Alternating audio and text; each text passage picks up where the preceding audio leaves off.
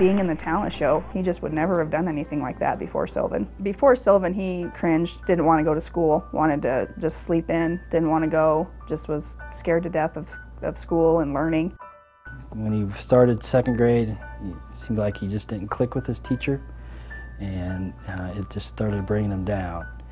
School was hard back then because it was scary and kind of spooky to me.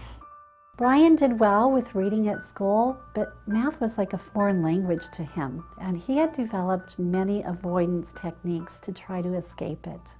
All right, you can come over and sit down, and we're going to look at your learning log for today. As we tried it, we discovered that you guys were fantastic. The one-to-one with Brian that's what made the difference, I believe. Once we got to Sylvan, within a couple weeks, he dramatically changed. He'd bounce out of bed, get ready for school. He wouldn't have to, poke and prod. He started loving Sylvan, and then the more he liked this place, the better off he was at school. And his confidence was great. The math facts really helped me a lot, and I like the math facts, so you kind of beat the time. When I brought Brian back to do his first Sylvan Sync session, he was very excited about the iPads. He had never used one before, so this was something new, very exciting for him, and very engaging for him.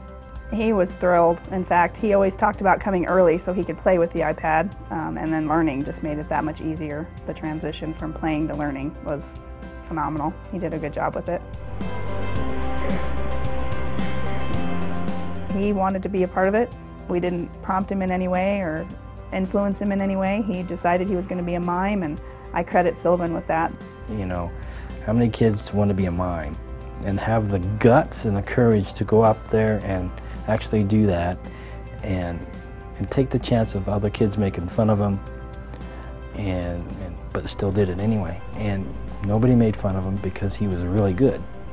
And his self-esteem, his confidence, just, that was pretty shocking to me.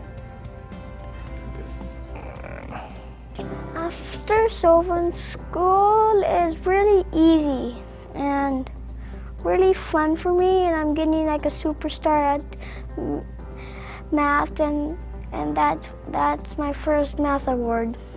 He got the math award at school, which shocked us, because he went from being, barely getting it to, I got it, Mom, and they awarded him the math award. How does it feel now in school compared to before? Awesome. A math award and getting higher grades. I'm going up instead of down.